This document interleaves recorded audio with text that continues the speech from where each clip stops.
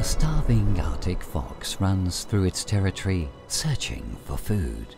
It could very well be said that this is the Arctic fox land because it's the only species of terrestrial mammal that came by its own means to this remote island on the border of the Arctic Circle.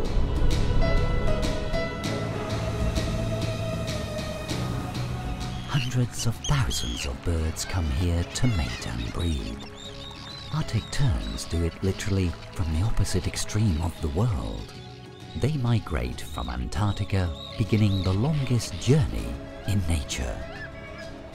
Cliffs are full of puffins and a crowd of other seabirds that form their families here, taking advantage of the richness of the sea. Following the footsteps of its most iconic animal, we will discover the amazing vital energy of Iceland. Iceland, the newborn island.